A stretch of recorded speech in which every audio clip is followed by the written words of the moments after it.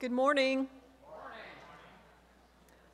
We welcome everyone this morning to our worship service. Any visitors here, we appreciate you sharing your time with us this morning in worship. And we're going to get started with our birthdays. If anyone's celebrating a birthday this week. Here comes Laura.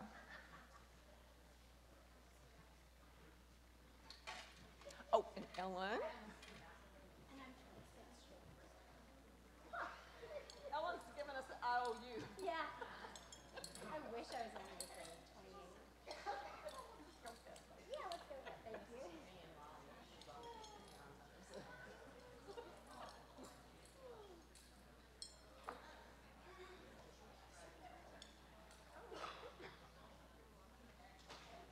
Laura put in for Molly because Molly's late. So, all right. Any other birthdays? If not, let's sing happy birthday.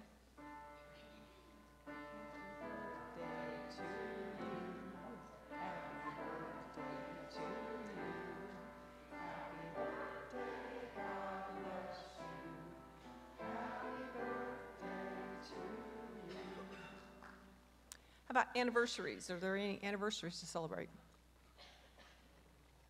No hands. Okay, we'll move on to announcements. 40 Hours of Prayer will be starting on Friday, March 29th. That will be on Good Friday in the afternoon at 2:30. There's a sign-up sheet in the foyer for you to pick a 1-hour slot. We stay in prayer for 40 hours up until 6:30 on Easter morning for our sunrise service. We've done this for a lot of years. So if you're interested in doing that, you do not have to pray the whole hour. You can read your Bible, you can just praise, worship. But if you want to do it at home, if you sign up and you're going to do it at home, please write home beside your name so the person behind you or in front of you will know that we haven't missed a spot. So we started that during COVID for people who couldn't come. So there are still some slots out there. They're not just the best slots, but we have to fill them just the same. So take a look as you leave and sign up out there and put your number beside there. So if we have any changes, we can let you know. Easter egg hunt. Karina, you want to say anything about that?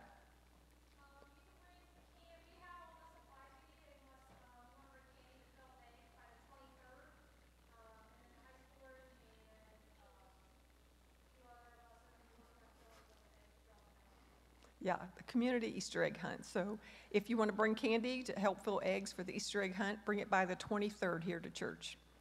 There's a Good Friday service on Friday the 29th at 6:30 p.m.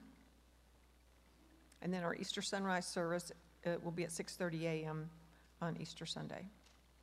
And then there's a breakfast after that at 7:30. You just bring a breakfast dish and join us for breakfast after the sunrise service. And then we'll have regular, there we go. Easter service is going to be at 9 a.m. On Sunday. And then are we having Sunday school after that? Who are you pointing at? Are we having Sunday school? Everybody's just, okay, count on Sunday school that day anyway.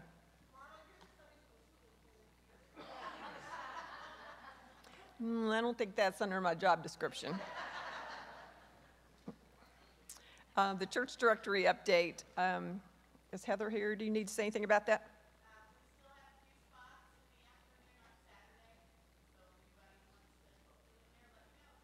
And you do not have to be a member of our church. If you just attend our church and you'd like to be in the directory, that's okay too. So just keep that in mind. And if you think you haven't officially joined our church, but you attend here, just be sure to get signed up. And if you have any trouble finding a date, speak to Heather or Kathy Smith about that. Save the date. Vacation Bible School. Sharon, you got anything to say about that? Did you get any volunteers last week? Okay. There were a few volunteers last week, so if you still be interested in helping with Vacation Bible School, speak to Sharon Frazee, please. The food pantry still has food over there. It's in the fellowship hall. Just if you or you know someone that could use some extra help, just go over and get it in the fellowship hall. There's bags over there. You don't have to say anything. There might still be some food in the freezer. You can check that out also. Jamie? While he's coming up here, I've got to thank you also. I'll read. Hampsbury Christian Church, thank you for all your prayers and for the ones who brought food and checked up on our family. I am on the mend, and thank God for this. Missy Smith and family. Is that all the announcements? I'm going to sit down. Okay.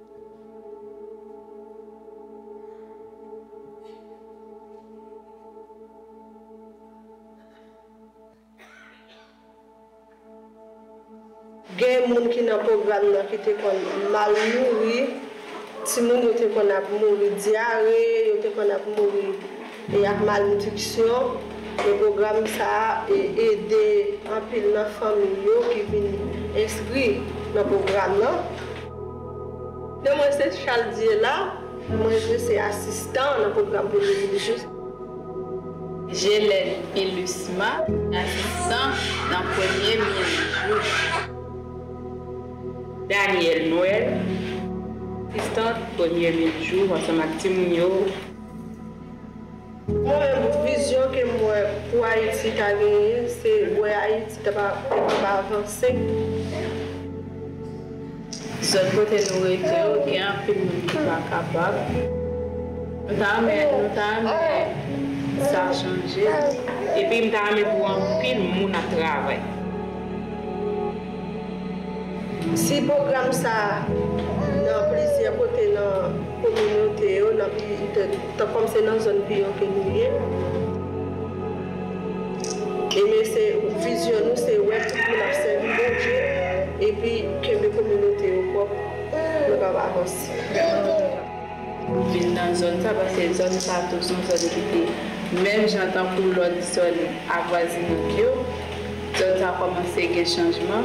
Une fois qu'il y a une activité qui vient planter dans un côté qui n'a pas de rien, ça a un côté changement pour seulement. All right, so that was just a little bit of the program, a 1,000-day program that is run by our friends, Many Hands for Haiti. And we contacted them the other day because at the end of the 1,000 days, the ladies that go through that program not only get their kids to go to school, but they get a goat, and if they have a big enough family, they get a goat and some chickens. And there's a cost to that, and they are given a pregnant goat and some chickens, and that means a lot for them because they can produce more goats, have chickens to either eat or lay eggs. And so we're going to try and raise some funds at this church and Joe Perkins' church and Ron Lusk's church to raise up enough money to buy a few of the goats and chickens for this program, because we feel that this program really does good in Haiti because of the betterment of the community. And so I have out in the foyer some trifolds and some pamphlets, and they're next to my little piggy bank. If you noticed, it's sitting outside. And Joe Perkins, he came up with the name is called Animals for Change. Not only does it change the lives of those people that you just saw, but Animals for Change is what you have in your pocket. Pocket change, a couple dollars. Even if you want to write a check, drop it in the piggy bank. We're going to collect for this whole month of March. And hopefully between the three churches, we're going to be able to buy some goats, several goats, and several chickens for these families.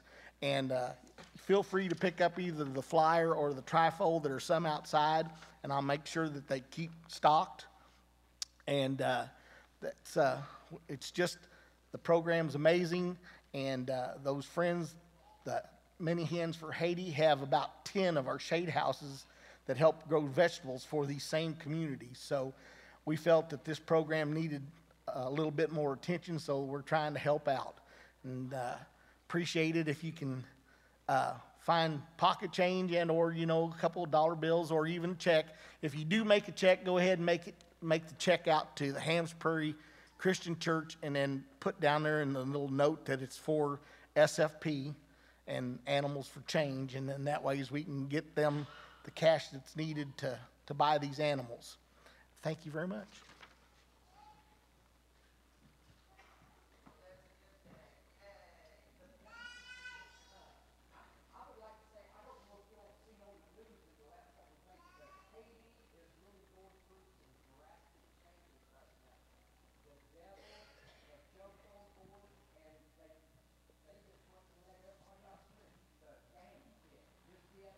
Yeah.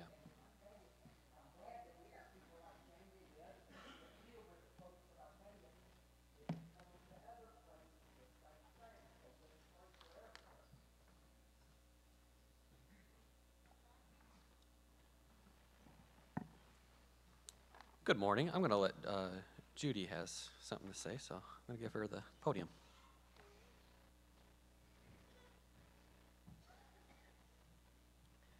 I don't know how many of you were here Friday night, but it was an awesome experience. When Cameron was diagnosed and we decided we were going to have a fundraiser for him, I asked Marla, I said, do you think the church would furnish desserts for the fundraiser? And she said, Judy, of course they would. That's what we're here for. Well, that is what you all are here for. I have never been so overwhelmed with the love of God as I was from you people. I mean, from Eric, who took the day and helped with the IT, and Brian said he was Eric's assistant that day, and the food. I know the church had to be cleaned afterwards. It was amazing. And I don't know if you've seen Brian's post, but he talked about our church being a family.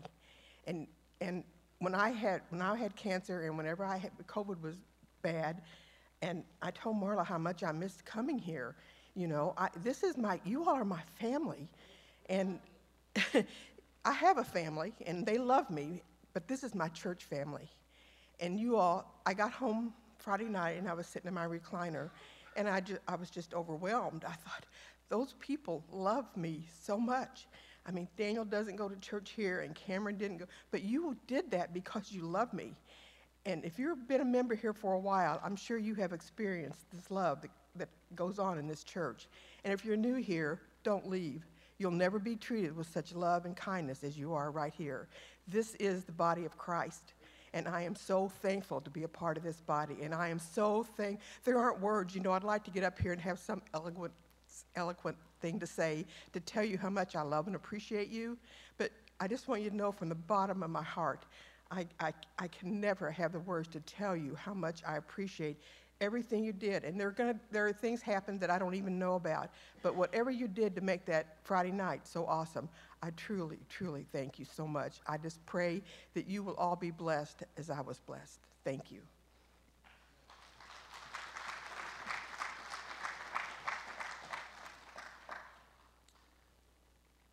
I just sat there Friday night, not really doing a whole lot to help, but watching.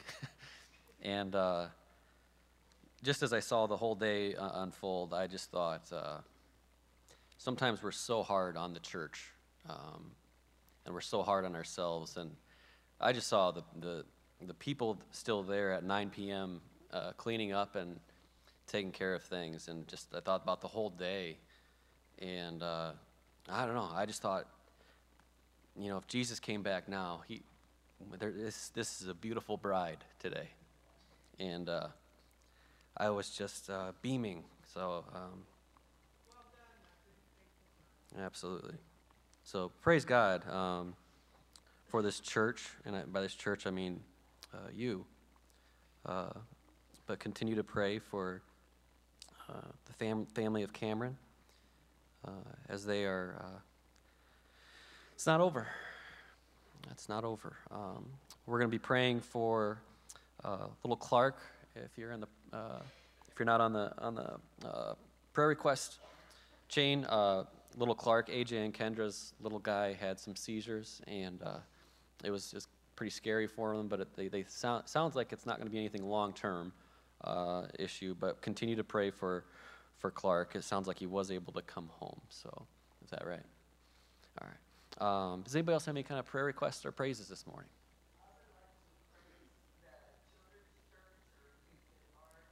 Bible club, yeah.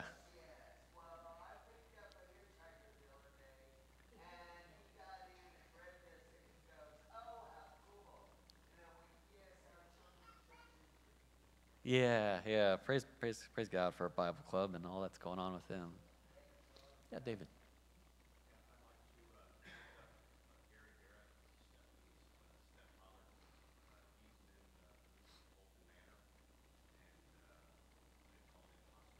Okay.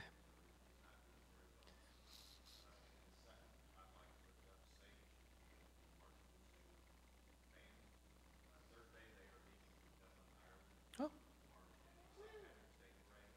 oh, cool. Yeah, yeah. That's so cool. So yeah, they got to travel for the football season and get to see a lot of things. We're gonna lift up Gary in prayer. That's Stephanie's stepdad. He's on his final days.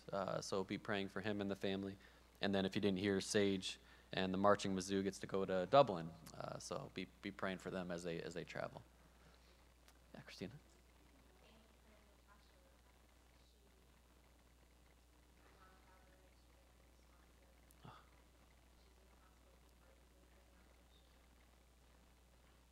Okay. Natasha Rojas had a brain bleed and that sounds very serious. Be praying for Natasha. Okay.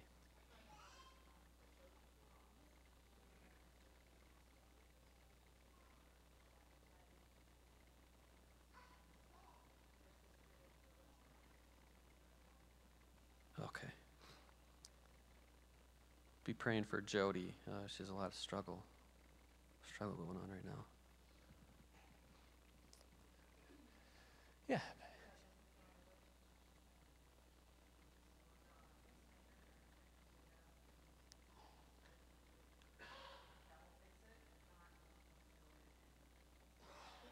Okay. Be praying for Miss Betty. Needs some work on her pacemaker, and hopefully that goes smoothly. Yeah, Miss Connie.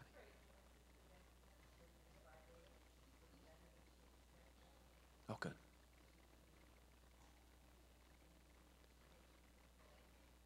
Connie's sister's doing well after surgery. Anything else? Oh, yeah. Oh, awesome. Praise God for that. Answered prayer.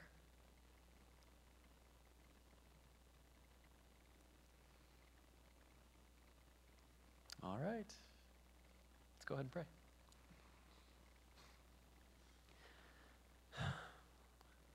Father God, as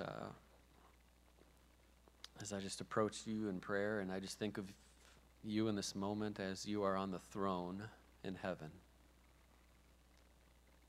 And Father, that just makes me want to fall to my knees as I think of that image of you in all of your glory and majesty and light. And I just think of how amazing it is that we can approach you with all of who we are, and you hear our prayers. I'm extremely humbled by that fact. I pray each and every one of us understand how incredible that is. So, Father, we just praise you for the work that you have done through this church this past week. God, I praise you for the celebration of life that we were able to have for Cameron. God, I praise you that even though there's cancer and sickness and hard things here on this earth, Lord, that you have made a way for us to be with you in eternity. I praise you that something that comes with extreme hurt and mourning truly turns into dancing. Father, we want to lift up and pray for Clark and for Mom and Dad as well. Lord, I pray that you would just allow this to be just a blip on the radar for him, and that there's no long-term issues and something that he truly does grow out of. But Lord, we just pray that that would just happen with your healing and your power. God, I just praise you for the things going on in this church with Bible Club and just the way, and just small little things like giving away magnets. Lord, truly just, they are just shining the light into our community. Lord, into complete strangers' lives are being touched. Thank you for the faithfulness of all of those who surround that organization and help make it run smoothly, and with Tammy and Kay and Miss Bonnie and Ben and Sharon and Carl and so many others, and Faith and Judy, and I won't name them all, but Lord, thank you so much for all that happens in that ministry. Lord, we just want to pray for Gary as he is down to his final days here on earth. Lord, I want to pray and lift up the entire family.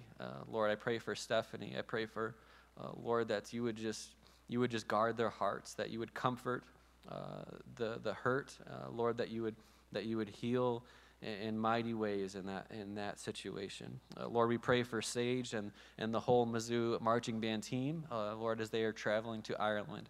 I pray that you would just guide them, protect them, Lord, allow them just to be blessed through the opportunity to travel, and Lord, that they would just enjoy their time away. Lord, we want to lift up Natasha as she is in need of healing. Lord, we pray that you would be with the doctors and nurses and just allow for there to be wisdom found and for the correct decisions to be made. But Lord, we also pray for your healing to happen. God, we lift up Betty Vandelucht as she is having struggles with her pacemaker now, Lord. We similarly just pray for your healing to take place. God, we pray for Connie. We just praise you for Connie's sister and answered prayer in her situation. We thank you so much, Lord, that you do answer prayer, that you hear our prayers. We just praise you so much, God, that you can do things that we can't, that all things truly are possible with you. Father, I just want to lift up this entire service to you today.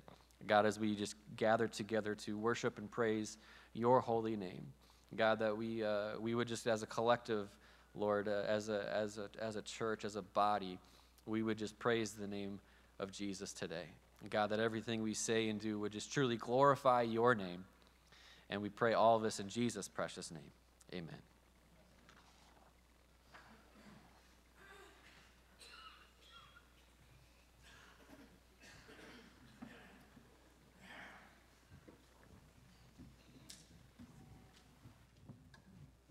Good morning.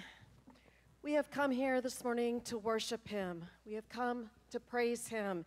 And we have come to tell of his great wonders, his great deeds, and his greatness. So will you please stand and let's turn our eyes upon Jesus. Let's give him all of our worship this morning.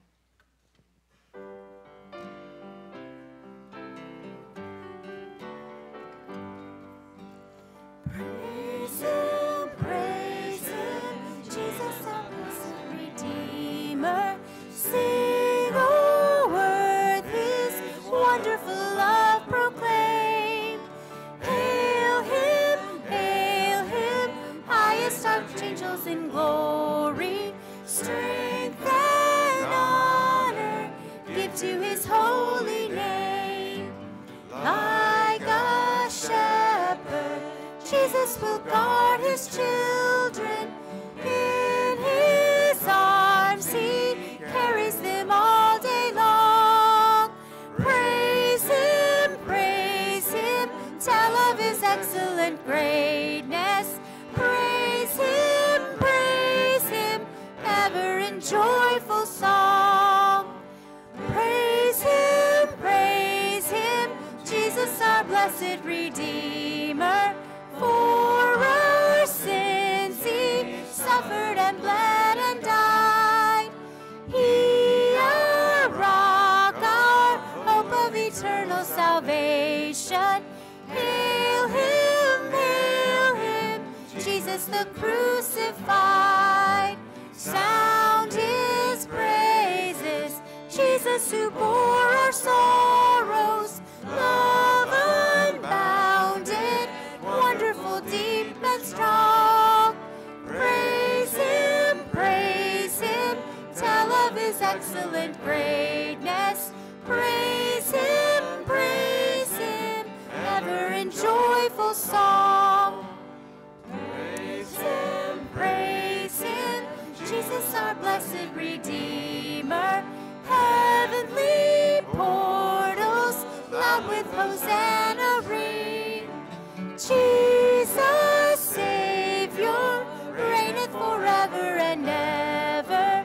Crown him, prophet and priest and king.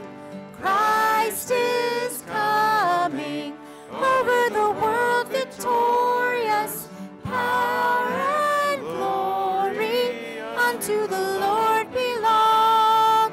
Praise him, tell of his excellent greatness.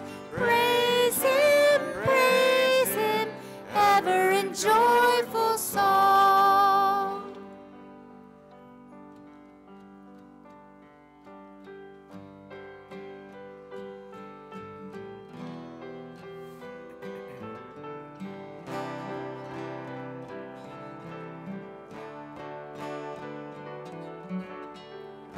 My hope is built on nothing less than Jesus' blood and righteousness.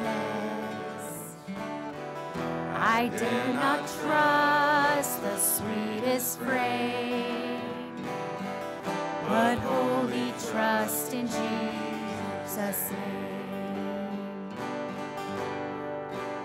Christ alone, cornerstone, weak made strong in the Savior's love.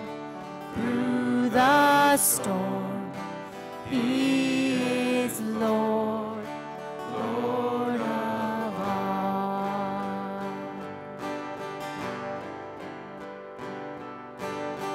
When darkness seems to hide his face, I rest on his unchanging grace.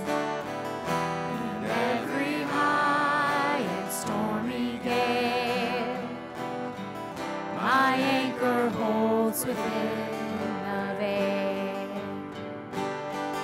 My anchor holds within the veil. Christ alone, cornerstone, weak made strong in the Savior's love.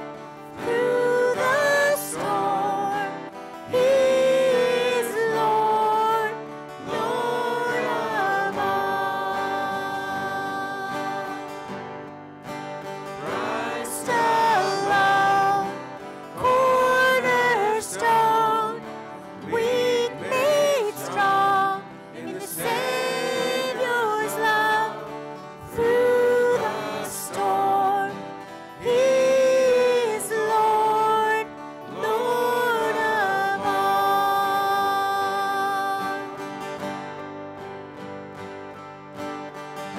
And he shall come with trumpet sound.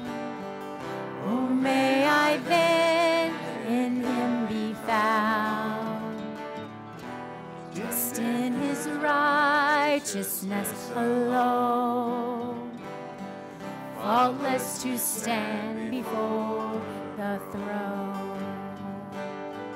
Faultless to stand before the throne.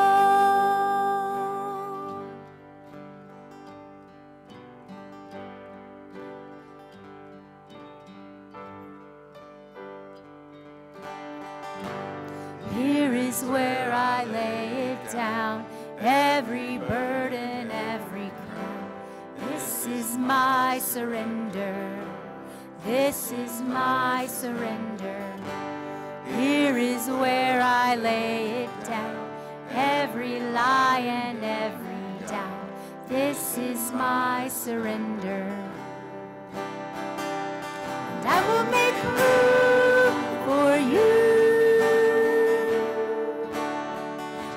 whatever you want to do whatever you want to, and I will make room for you to do whatever you want to do whatever you want to. Here is where I lay it down, every burden, every crown. This is my surrender. This is my surrender. Here is where I lay it down, every lie and every doubt. This is my surrender. And I will make room for you to do whatever you want to do whatever you want to. And I will make room for you to do whatever you want to do whatever you want to.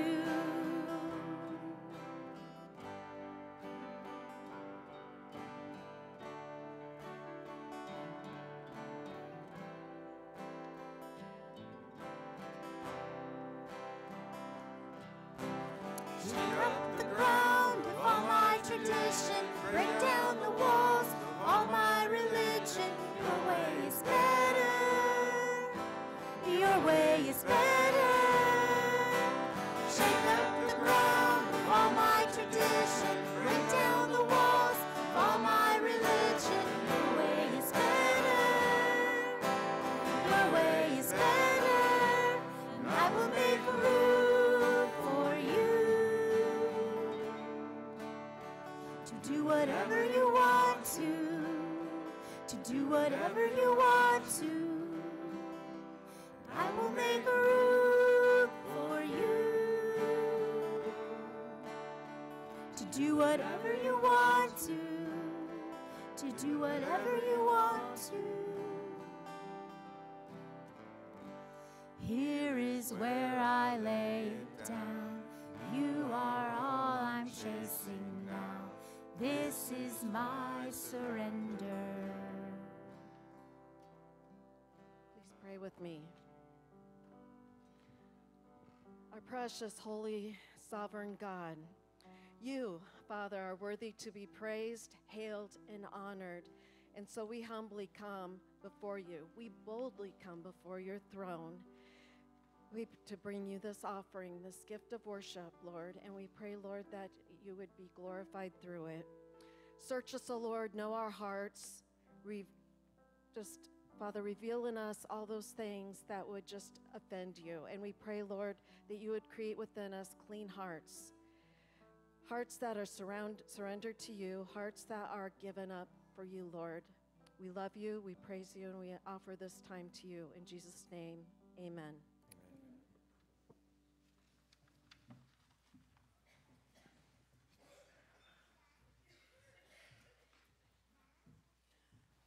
All right, Children's Church is dismissed. Any children 2 through 6 can go to Tiny Tots. 6 through 12. Children's Church.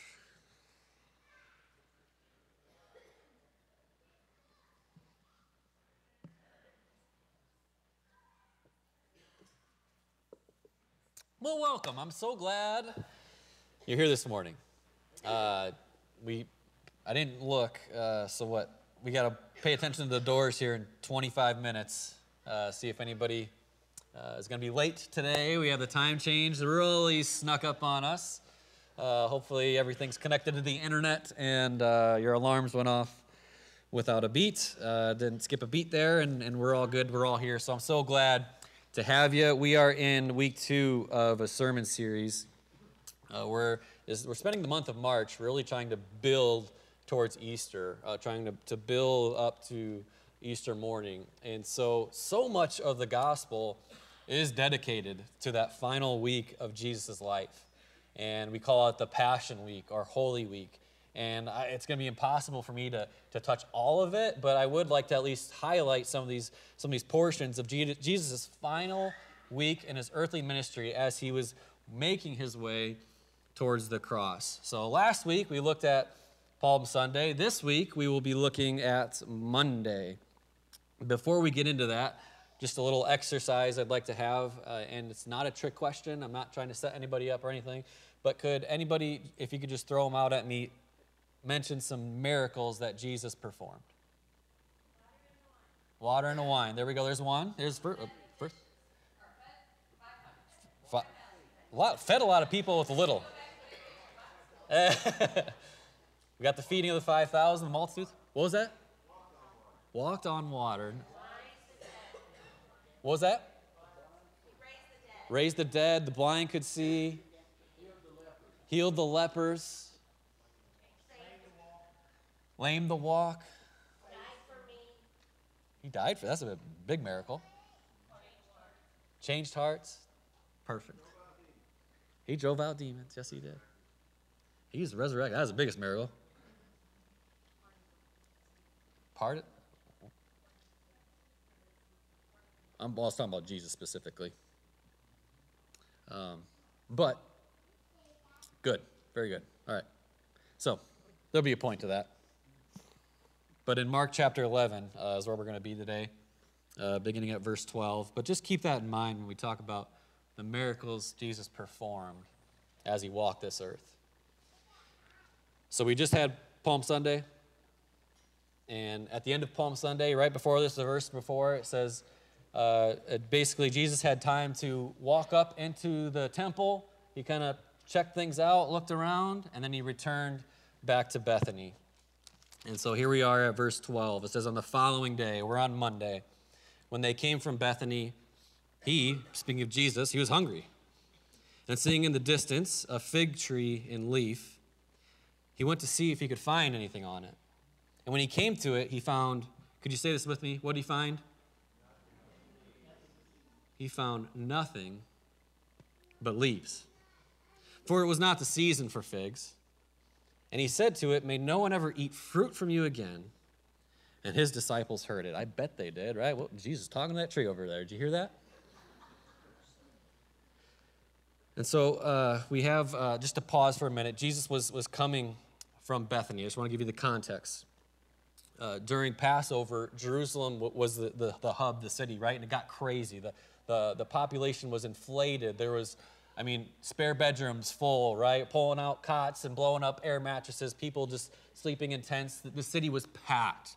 So if you knew somebody in a suburb or something like that and you're wanting to be in Jerusalem during the Passover season, you would stay at a friend's house in the suburbs, a little bit away from the hustle and bustle. So Jesus had some friends in Bethany, and so by night, they would go stay at night at the friend's house, and then they would take a short walk from the suburb into the city. His friends were, of course, Mary, Martha, and Lazarus, right? And just as recent as about a week ago, Lazarus was dead, but he had a pretty significant event happen. He was raised from the dead. So Lazarus is alive now. He's had a big week, a big week for him. But so here we are. Here we have Jesus. He was away from the crowds, and he's returning back to Jerusalem. And to recap to where we've been, Jesus on Palm Sunday, as he was approaching the city, and they were at the city of Bethphage, which means the house of figs, is what it translates to. And from that city, he said, right, go get me a donkey, guys. I need myself a donkey. And on Palm Sunday, Jesus really, for the first time, he allowed himself to be treated like a king. For his time on earth, Palm Sunday, the crowds laid out their coats. They waved the palm branches, singing Hosanna, right? They're saying, Hosanna, praise be to God, Almighty Lord in the highest, save now, save now. The irony of it all was that he was being treated like a king, but on the other side, the other side of the coin, he's riding a donkey. And that's just kind of how Jesus rolled. There was irony within it all. There's all this glory and this majesty and this praising, and then there's there's a donkey. It's just like, it just doesn't quite mix. And we would just expect a stallion, right? You'd be high on this high horse and literally be able to look down on the people as they're praising you. And here's Jesus riding lowly on a donkey. And that's just how he was. There was majesty and meekness. There was power, but in weakness. And a king, not the one you expected, but the one that you needed.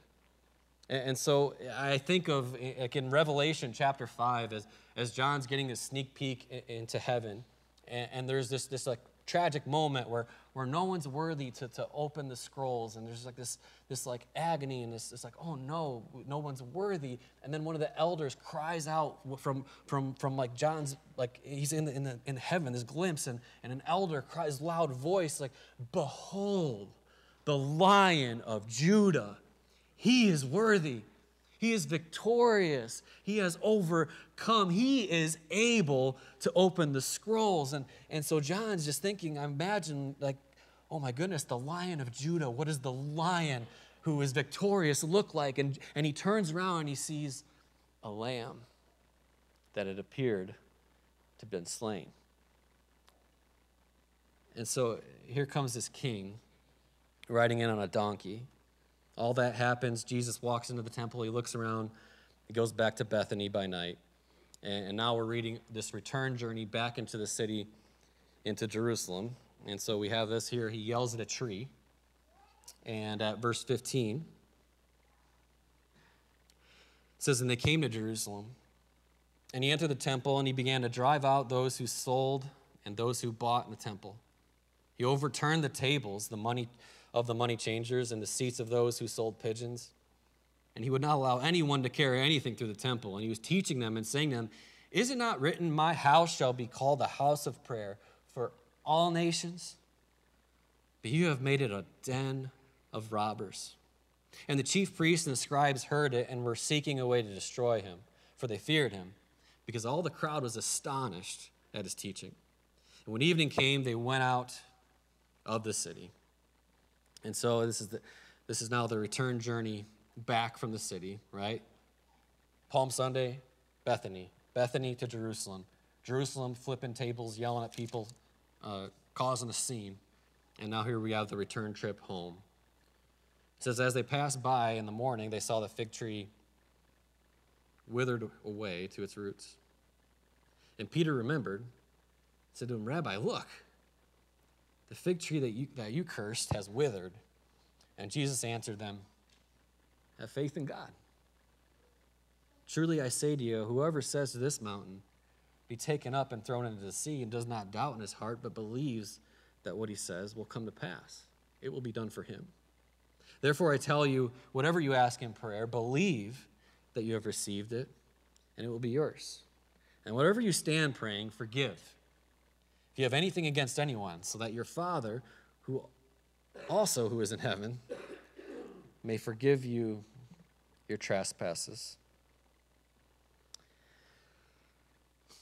It's comforting to me to know I don't have to do another thing this morning, that we got to read from God's Word. And I get so selfish sometimes. I just want to get to what I have to say, but job's done. God's Word is read. I think of how Jesus would say so many times as he would speak, for whoever has ears to hear, let them hear. And that the responsibility doesn't fall on my part. If you have ears to hear, when God's Word is read, you'll hear it. I can't convince you. I can't be clever enough. I can't have the perfect illustration enough to make you hear. Whoever has ears to hear, let them hear. And so this Word is sharper than any double-edged sword. There's power in the reading of God's Word.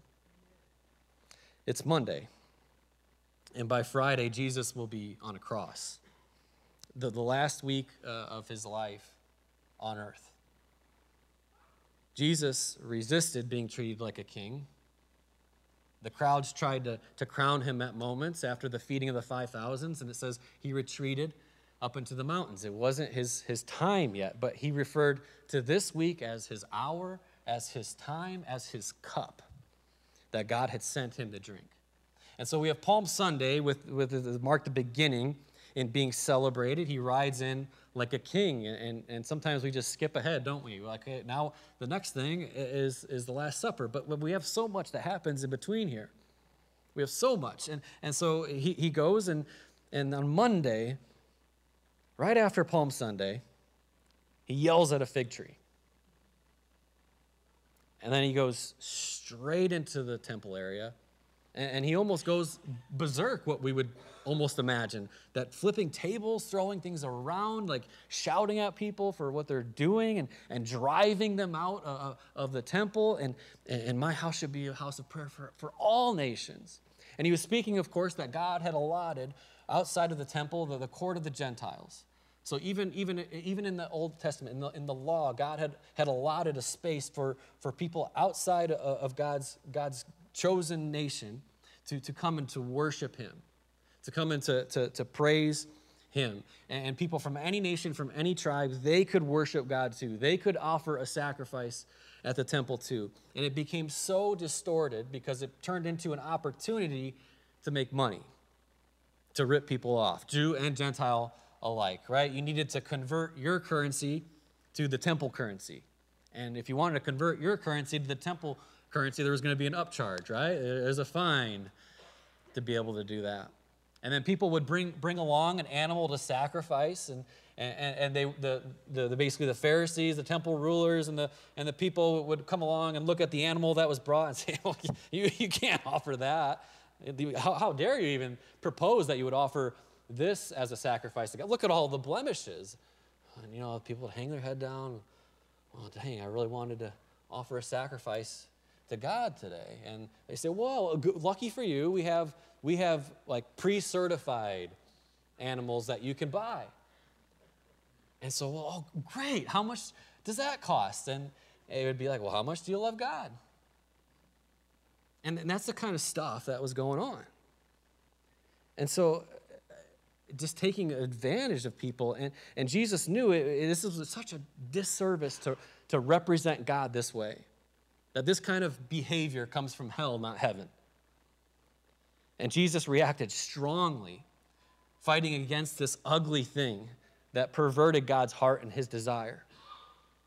Okay, what about the tree, right? What did the tree ever do to anybody? Understand people ripping people off. That makes sense to us. But what did the tree do? Because this is totally out of character for Jesus, we think. That Jesus is going to do this big, important thing. But first, I need to rebuke and curse a tree. Like, is this like Jesus, was he hangry? Like, you need a Snickers? You're not you when you're hungry? What's going on here? Like, let's properly first understand fig trees.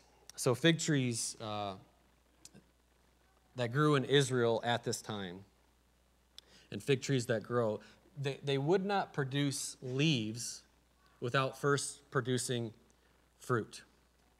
So fig trees were also synonymous with the nation of Israel. As God was telling the people about the promised land that they were going to be inheriting, that they were going to be moving into, what was coming for them. You're leaving Egypt. I got a land so much better for you. And that land was full of milk and honey. But in Deuteronomy 8:8, it says a land of wheat and barley, of vines and fig trees. Right? There are fig trees everywhere. And pomegranates, a land of olive trees and honey. Fig trees were all over the place. Anybody ever eat a fig? Have you? Had a fig Newton. It's similar to a date. Yeah, it's pretty close. It's pretty close to a date. But I've only had fig Newtons. Never had an actual fig. But travelers would eat them all the time. It was the perfect snack on the go. And so there are fig trees throughout the country, and as you're traveling about, I mean, these trees would just be lined, and you could pick off of them, and you could even eat them unripe. As the little fruit would come, you could even eat those, and they're super healthy and beneficial. But as the buds would start to show on these trees, the way the tree is made is that the buds start to show, and then the leaves are produced to shadow, to cover, to help the fruit not get like fried out in the heat. And so the buds would always come first of the fruit, and then the leaves would produce to help protect the fruit. And if they had leaves, if a fig tree had leaves, it was because they already had fruit. So why is Jesus so mad? Why is he so mad? Like, give this little tree some grace, you know? Give it a chance. Like, no one can ever eat from you again. Doesn't that seem like just not like Jesus in our minds? Because we think of Jesus as miracles that we mentioned, as all of his miracles are all about like this magnifying, this glory, this like, oh my goodness, you're walking on water, you're doing these amazing things, but also healing and helping, aren't they? They're all about healing and helping people, resurrecting from the dead, helping the lame walk, the blind to see, heal the leper, and all this healing and helping. Like, why doesn't he just heal the tree? Why doesn't he give the tree a second chance? You know, come on, little guy, you can do it. You can produce fruit. Like, what's going on here? I thought Jesus was long-suffering and a God of second chances and all that good stuff. But if you look back, this tree is almost turned into this living component of a parable that Jesus had told. And so a parable is simply an earthly story with heavenly meaning. It was stories that Jesus would tell that would have earthly elements to it that we would understand, that the people he was speaking to would understand, that would relate, and it would have a heavenly purpose and meaning behind it. And this tree, this fig tree, turns into a real life parable. But he told a parable in Luke chapter 13 prior to this. In Luke 13, verse 6, he says, a man had a fig tree planted in his vineyard, and he came seeking fruit and found none on it. And he said to the vine dresser, the gardener, the guy taking care of it, look, for 3 years now I've come seeking fruit on this fig tree, and I found none. Cut it down. Why should it use up the ground? And I could probably, there's an applicable lesson here. I could probably preach a whole sermon on why have wasted things that are taking space up in your life that aren't producing fruit. You know, just like in the garden, if you plant a whole bunch of stuff and it's not growing, you know, it's not doing anything, it's not producing anything, like, don't just let it stand there, you know, like rip it out, tear it out, plant something new that's going to produce some fruit in it. In the same way, we have so many areas in our lives that we allow to take up so much space and it's not producing any fruit in your life. So there's a lesson there. Cut that tree down. It's not producing. Let me get something good in its place that will provide fruit. But the guy taking care of the vineyard, he makes a case to Jesus to keep the tree. At verse 8, the guy answers, he says, sir, let it alone this year also, until I dig around it. I have a plan. I'm going to dig around it and put on manure. And then if it should bear fruit next year, well and good. But if not, you can cut it down. And now we almost reached the conclusion to this parable here on this Monday of Passion Week, where Jesus is saying, I will wait. I will be long-suffering. I will be patient, but I'm not going to wait forever. The tree, we would need to understand as well, this tree had 3 years. It wasn't the first 3 years of its life. You didn't expect a tree within the first 3 years of its life to produce any fruit. Fig tree, 3 years needs time to grow. And actually, lots in the Old Testament, the 4th year, as it started to produce fruit, all of that would be given to God. So this tree had moment. It's not a brand new tree. Understand this. The tree was allotted 3 years to grow, and then it was given another 3 years. No fruit. God is long-suffering. God is patient. But there comes a point where we run out of opportunity. And we can't just presume that there's going to be God's grace there. And that's why if you're ever feeling God call on your heart, God ever pulling at your heartstrings, and if you ever feel that happening, it's never a good idea to put it off. It's never a good idea to have a decision placed before you by God and to say, I'll take care of that later. It's never a good idea, young people, to think, I'll get right with God after I'm older, when I'm married. It's never a good idea to think, I'll have another chance will come. You can get locked into your decision to have a hard heart. We aren't guaranteed tomorrow. There's such a danger in thinking of, I will get right later. Tomorrow's not guaranteed. So Jesus has reached this point, and he's spoken to this tree, cursing it. Why? Remember, the tree is a picture of Israel, which only yesterday, only the day before, Israel had gathered alongside the road, placed their cloaks down, and waved leaves, palm branches, praising Jesus. On Sunday, Hosanna. And this same fickle crowd that was on Palm Sunday praising and worshiping Jesus would take part in stealing from people on Monday. And by Friday, well, Sunday, Hosanna, but by Friday they'd be shouting, crucify him. And Pilate would say, should I crucify your king? I mean, what happened to Palm Sunday? You said Jesus was king, and should I kill your king? And what do they say? He's not our king. Our only king is Caesar.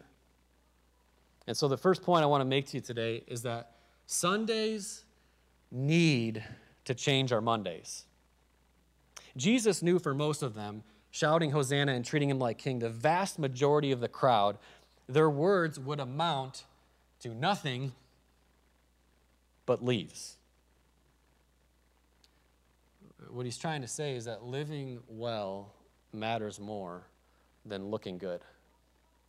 Putting on a show of religion, putting on a show of worship, putting on a big talk about loving God. All show and no go is a big problem with Jesus. Living a pretty Sunday, but an ugly Monday, that's all leaves and no fruit. And it's fruit that we're after. You don't get fruit by just saying we live for King Jesus. It's real easy to say I live for King Jesus, but so many who say Jesus is king are just like the mob.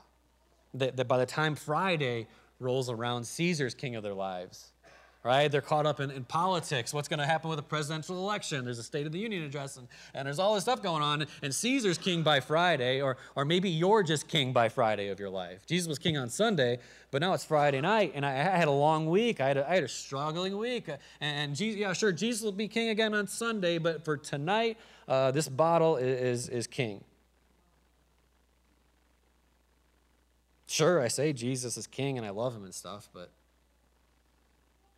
stuff you're looking at on your phone, I don't know.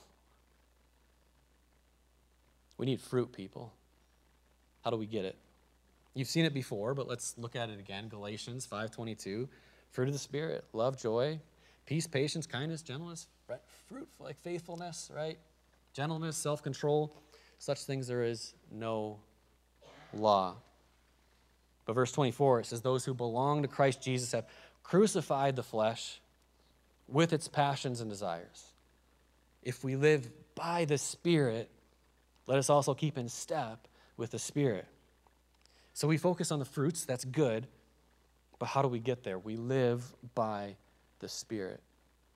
We let the Holy Spirit be in control of our lives.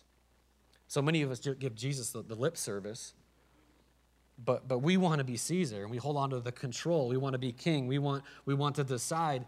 And a king is someone we bow down before and do what they say. And the idea of a king is great. Right? Think of the nation of Israel. We just want a king. We just want a king. Wouldn't a king be great? And then they get Saul. It sounds nice. Like we want a king who's gonna share part of his treasure with us, and a king that's gonna make our problems disappear, and a king who's gonna take care of my life. But at the end of the day, we want to do what we just want to do. We don't want to be told what to do. But if we want the fruit that God is after, we can't just talk the good talk and live ugly lives. We have to allow day by day for the Holy Spirit to be in control. And it's not something that we're forcing it. We're not straining. We're not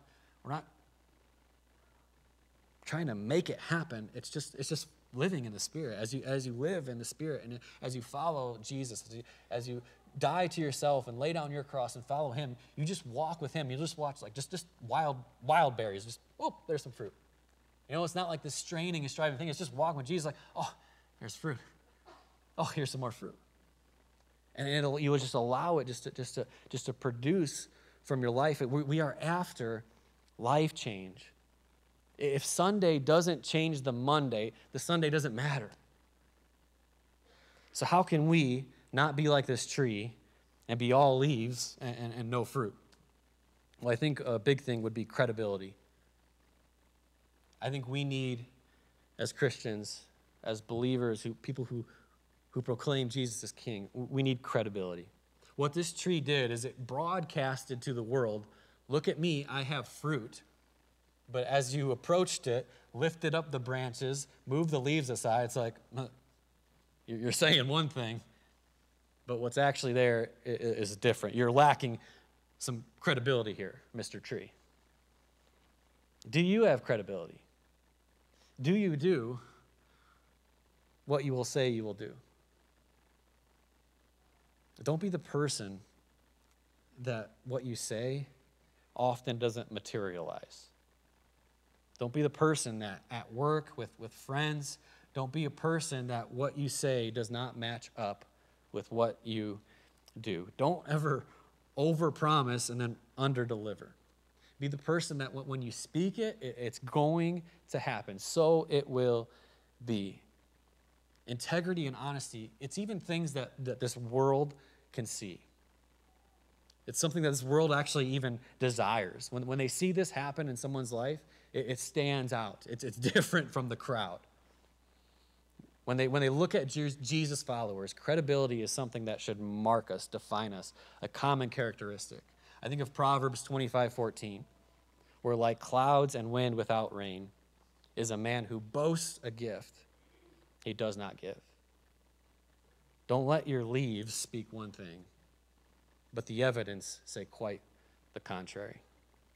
I think the next thing we see that we need is spiritual intensity. Spiritual intensity. You could use the word faith here, because that's the word that Jesus used. And it's a good Bible word, but I feel like so often it just gets driven into the ground and it gets dulled in our minds. Right? Just have faith. And we say, oh, of course, have faith. So I want to think of it this way today as spiritual intensity. Right? We have Peter walking around saying, Rabbi, look at that tree. You cursed it and to die, and it did. Jesus says,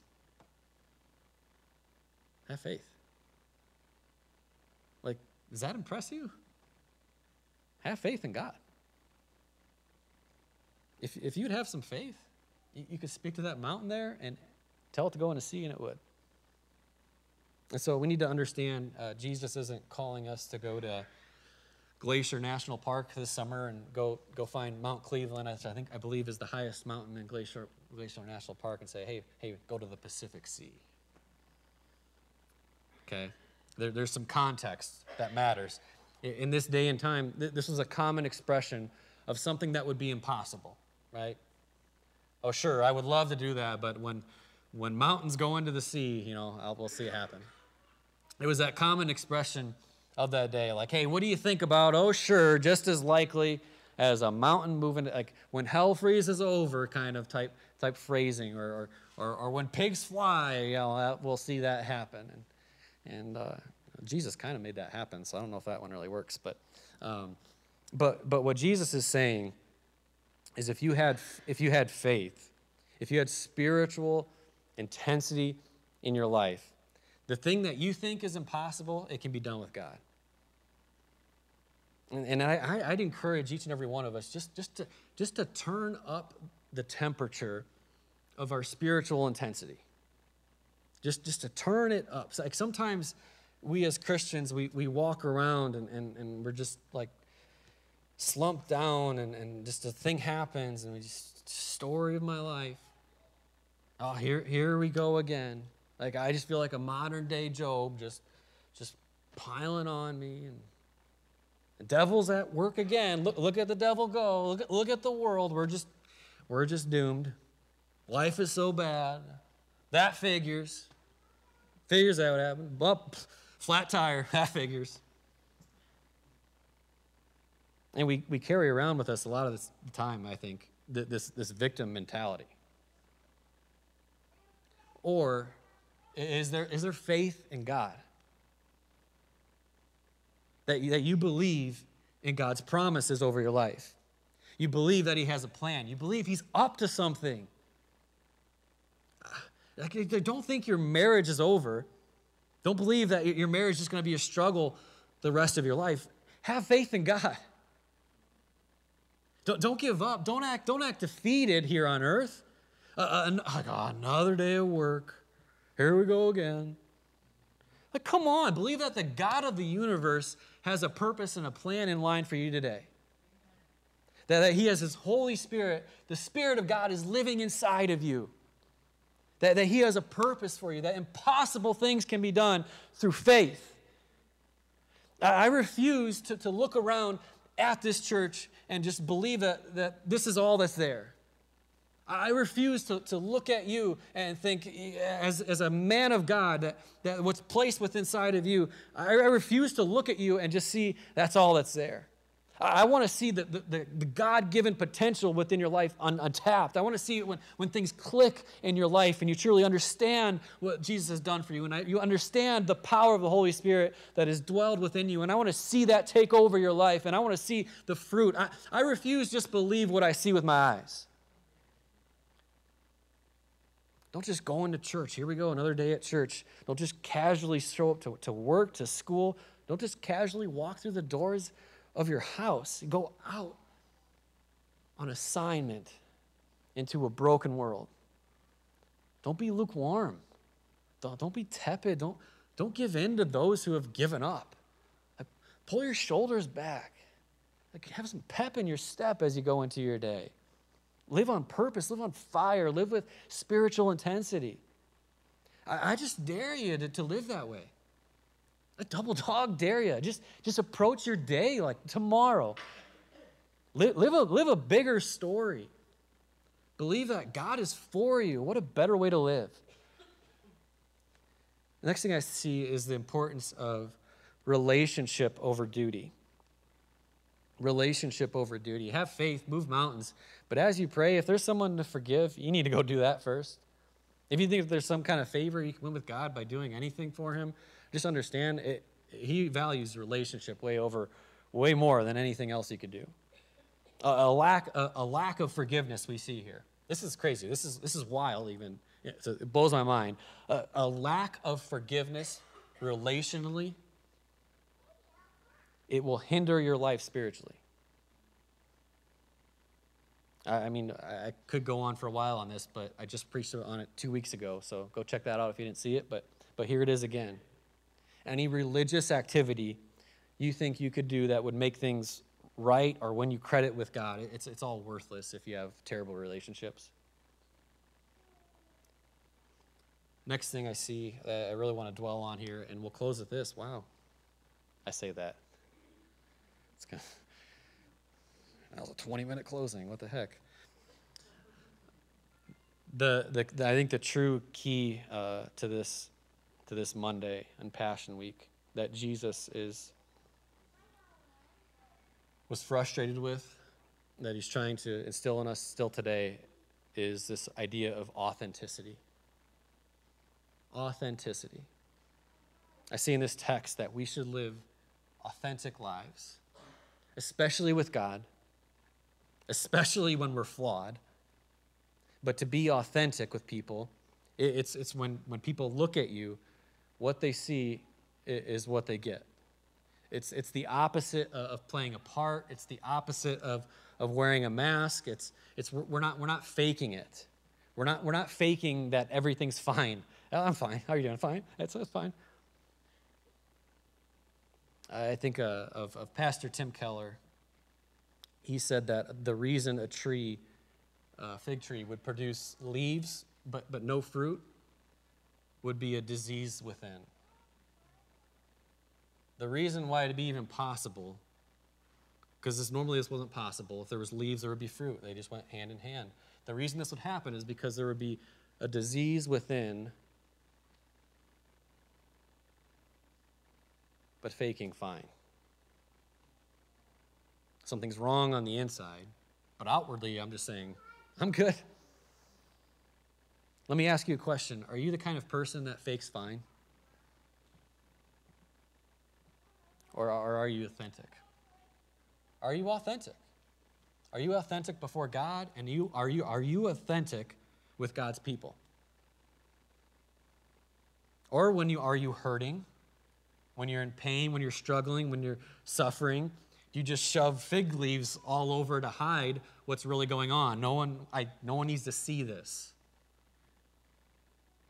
The act of covering up a lack of authenticity. That act, that behavior, that stance of covering up and no authenticity, it prompted the only destructive miracle Jesus performed.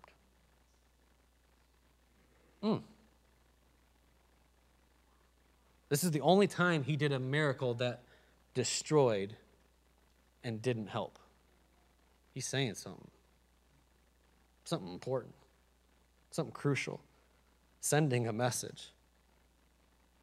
He's not into covering things up. Not into that. Not even a bit. And it's so often in life, isn't the cover-up worse than the crime? It's true. The crime, the crime, if you would put that before God, he can do something with that. It's called confession. It's called repentance. Going up to someone and saying, I'm sorry, I own what I did. I'm going to make it right. That's a very hard thing to respond to negatively. That God can deal with. The cover-up, he can't do anything with that. He can't forgive a sin that you won't even recognize as a sin in your life. You won't admit to having done. It's a story as old as time. It's the story of man from the very beginning, isn't it? In the Garden of Eden, Adam and Eve, right, they went chasing fruit from the wrong tree. And then immediately after, look, in Genesis 3:7, the eyes of both were opened, and they knew that they were naked, and they sewed. You can say it. They sewed fig leaves together, made themselves loincloths. Then, as Adam and Eve were covered up in nothing but leaves, at verse 8, it says they heard the sound of the Lord God walking in the garden in the cool of the day. And the man and his wife, what'd they do? Hid themselves from the presence of the Lord God among the trees of the garden.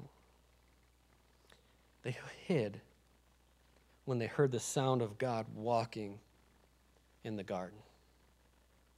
This used to be like the highlight of their day. This used to be the best part of every day. And they would hear God walking through like, what's that sound like? Oh, I want to know. I want to know what the sound of God walking sounds like. But they would delight in this. They would spend time with God. But now what? They hid. And this reveals a deep truth in every one of us. That concealed sin will make you dread what you once delighted in. Do I need to repeat it? Concealed sin will make you dread what you once delighted in. So now God, he's there. What's next? Hey, you two idiots, what are you doing behind those bushes? No, he doesn't do that.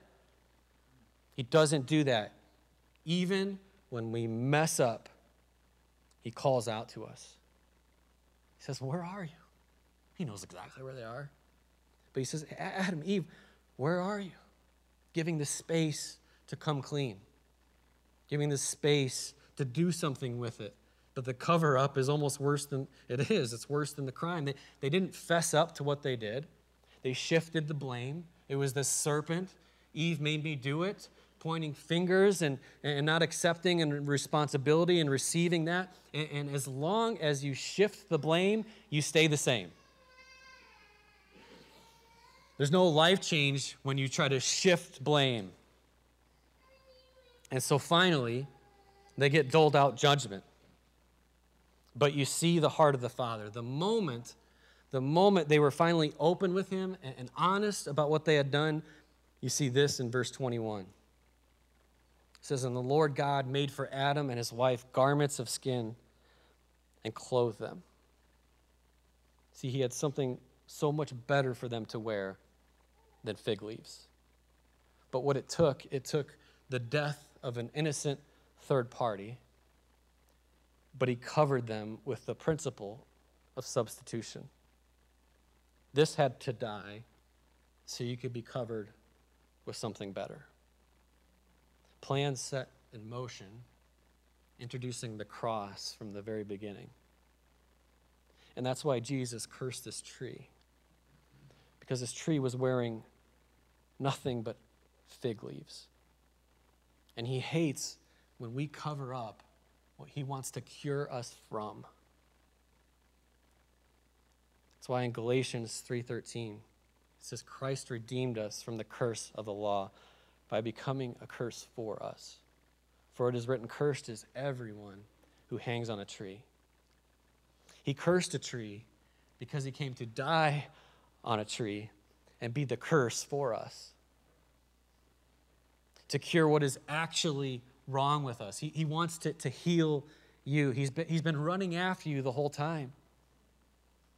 Receive his grace. The Bible says we can confess our sins to God and be forgiven. And when we confess them to each other, we will be healed. That's what the Bible says. As pastor, I don't want a culture here where we put on this expectation that we need to hide what's really going on underneath.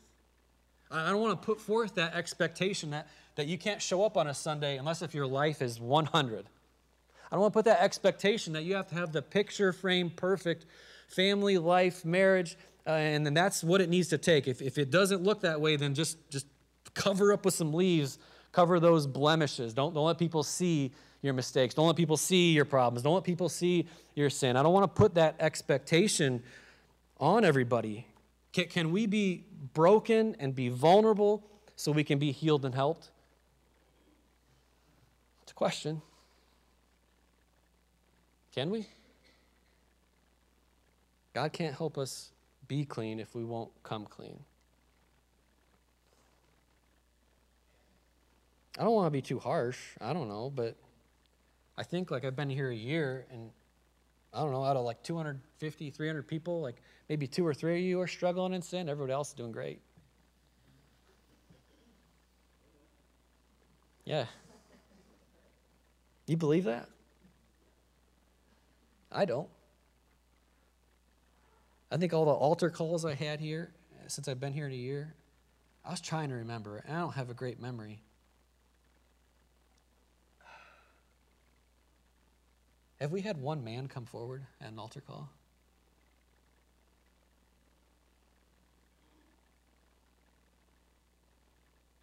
I can't remember. Man, you're doing great, huh? You're doing great with the leaves. I don't know. I'm not going to apologize. That's my flesh. I just want to apologize. Speak through me, God. Am I putting out that expectation that my life is perfect? I try to be real. I try to be authentic with you.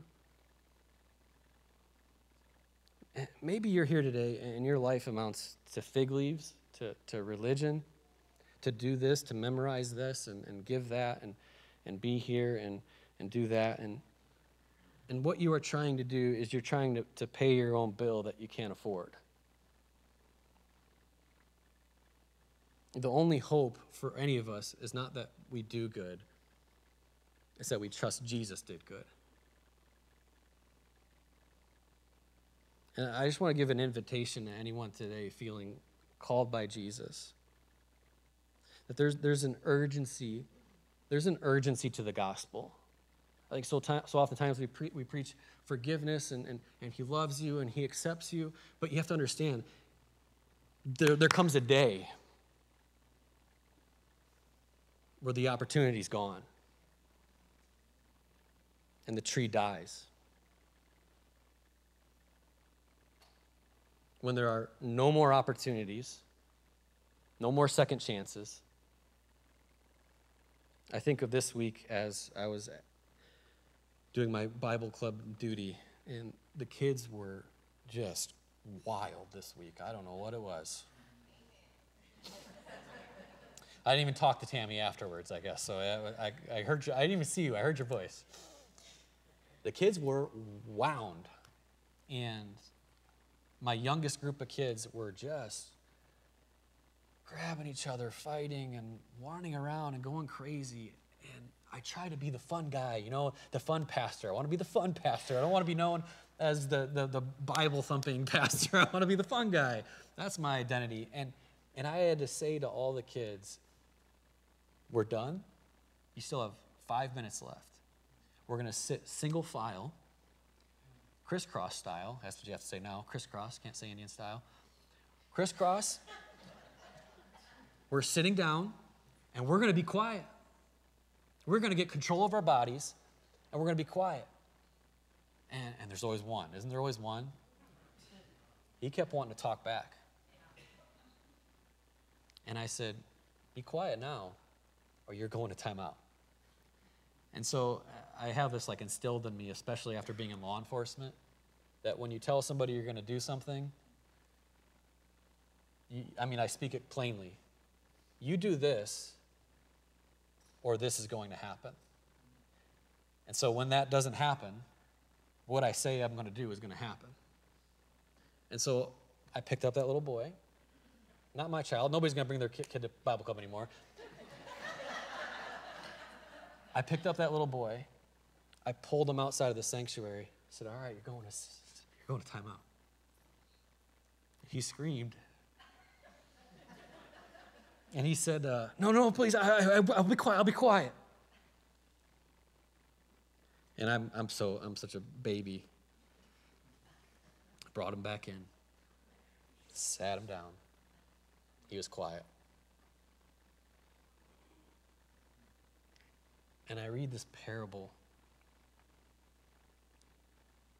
and I see that in so many people's lives where Jesus is going to that tree, and he's saying, again? There's still no fruit? There's still the cover-up? Still? And we just cry and beg out, just give me one more chance. Just give me one more opportunity. Give me one more year. I promise I'll fertilize. I'll create some space. I'll get my life right. I'll go to church. I'll pray more often. I'll do the thing. And there comes an opportunity and a point in time, and it's just another year and another year. And then Jesus sees that, and it's like, okay, time's up. The axe is at the root of the tree, is what John the Baptist said. Time to chop it down and to cast it into the fire. He said, if you die without being forgiven your sins, trying to cover them up, you go to hell. That's what happens. And he's a way more just father than I am. What he says he's going to do will happen. And you think, oh, just give me one more year. Just give me one more Sunday. Just give me one more altar call. Next time, I'll stop covering up. I'll come forward. What are you waiting for? Waiting for that time where Jesus is going to say, okay, today's your appointed day. Your time on earth is done. The most important thing you had to do with your time on earth was to decide what to do with me. What'd you do with me? Did you put your faith in me? Did you say I was king? Did you say I was king? Then did you go on Monday and stole from people? Lied, cheated. Then Friday rolls around. Saturday rolls around.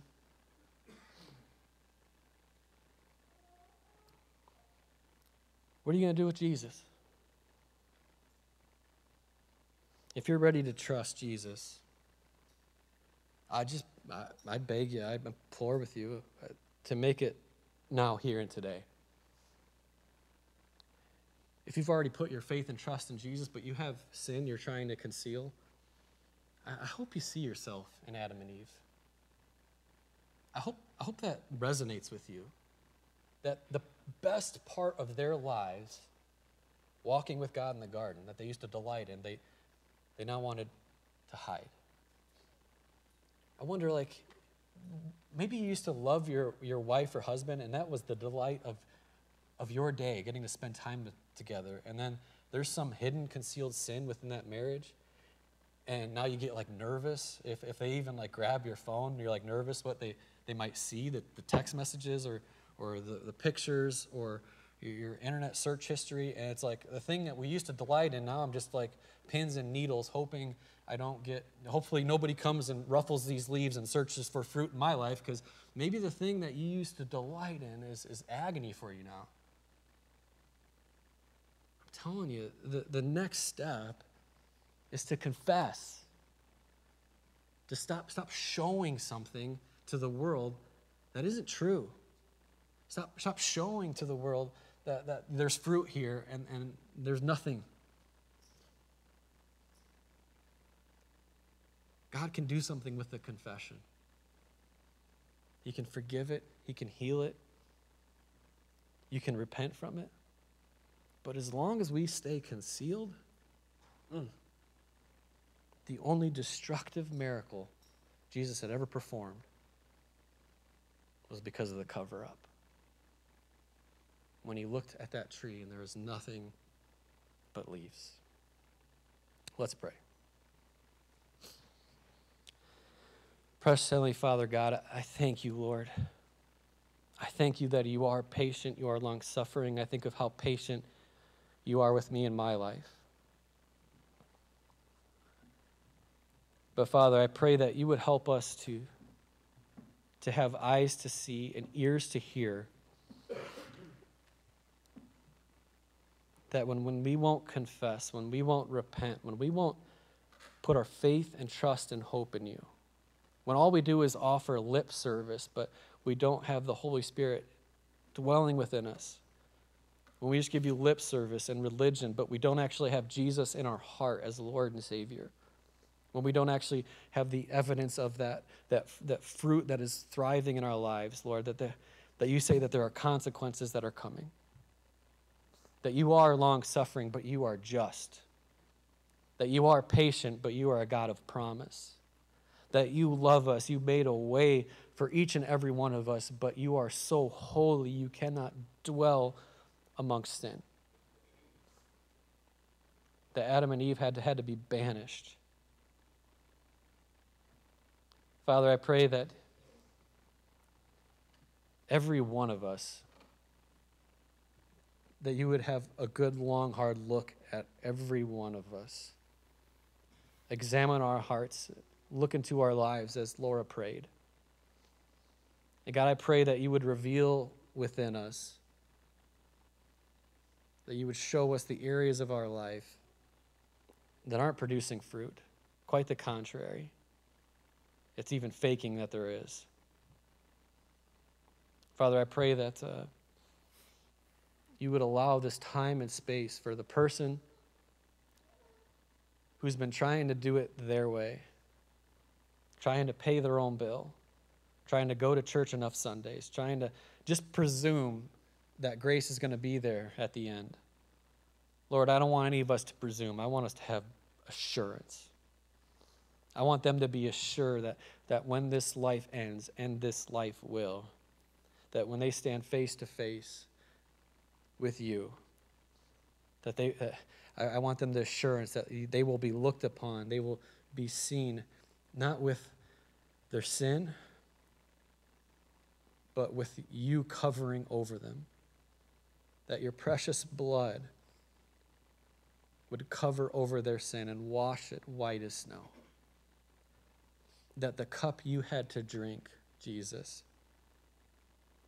I thank you so much you drank that cup of agony, of pain, of suffering, of the penalty.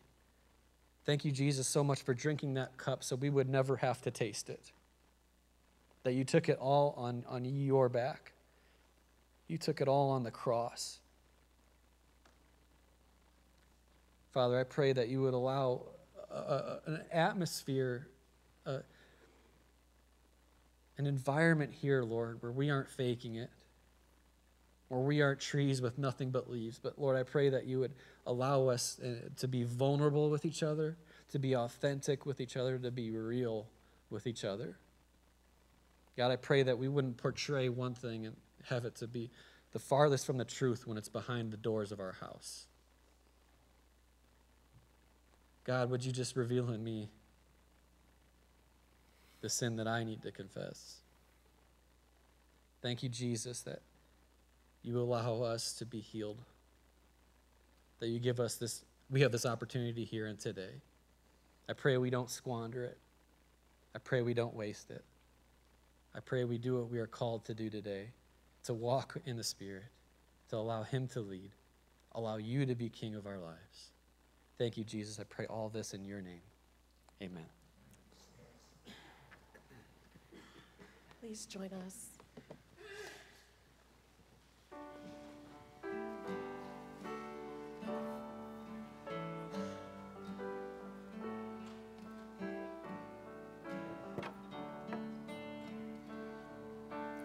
All to Jesus I surrender, all to him I freely give. I will ever love and trust him, in his presence daily live. I surrender all. I surrender all to thee, my blessed Savior. I surrender all to Jesus I surrender, humbly at his feet I bow. Worldly pleasures all forsaken, take me, Jesus, take me now. I surrender all. I surrender all to thee, my blessed Savior. I surrender all to Jesus I surrender. Lord, I give myself to thee. Fill me with thy love and power. Let thy blessing fall on me. I surrender all. I surrender all to thee, my blessed Savior. I surrender all. Surrender all. I surrender all to thee, my blessed Savior. I surrender all.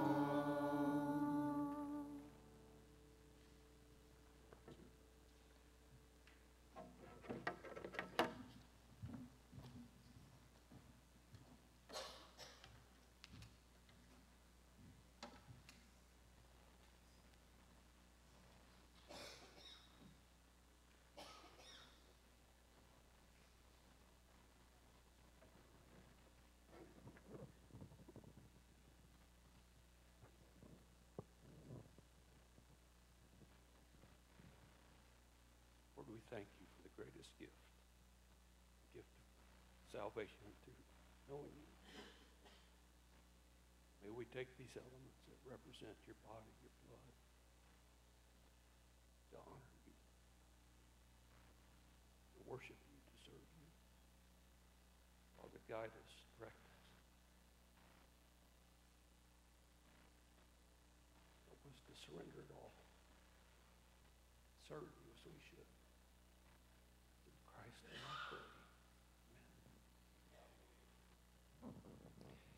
And Father God, as we lay our sins on the altar, Heavenly Father, and thank you. Thank you for the salvation that's been brought to all. And we partake of the emblems, Heavenly Father, the bread, the representation of your body, and the blood, Heavenly Father, that flowed from Calvary, the wine that we take, Heavenly Father. Bless us, O Lord, as we go through this week. Help us, Heavenly Father, to be your children and to be the tree, Heavenly Father, that is alive with fruit, and share it with those that we come in contact with. Lord, we love you. We love your Son, because it is through his name we pray. Amen.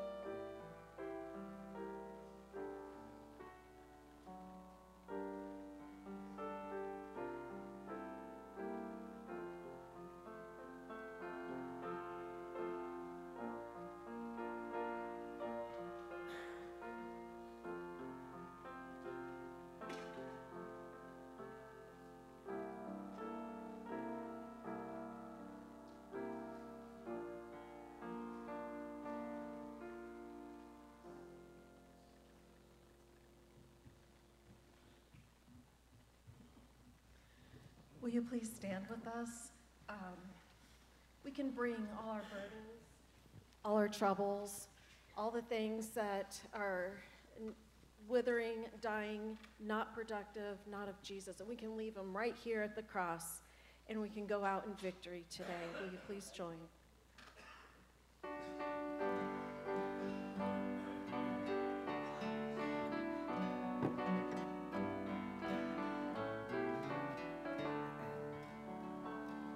Alas, did my Savior bleed, and did my sovereign die?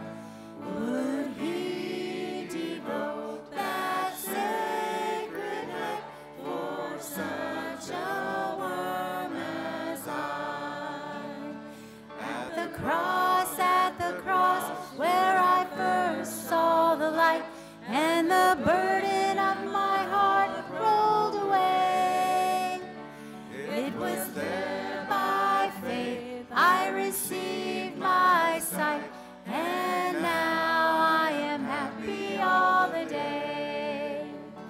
Was it for crimes that I have done? He groaned upon that tree. Amazing pity, grace unknown, and love beyond decree. At the cross, where I first saw the light, and the burden of my heart rolled away. It was there by faith I received my sight, and now I am happy all the day. Thus might I hide my blushing face, while Calvary's cross appears. Dissolve my heart in thankfulness, and melt mine eyes to tears. At the cross, where I first saw the light, and the burden of my heart rolled away. It was there by faith I received my sight, and now I am happy all the day.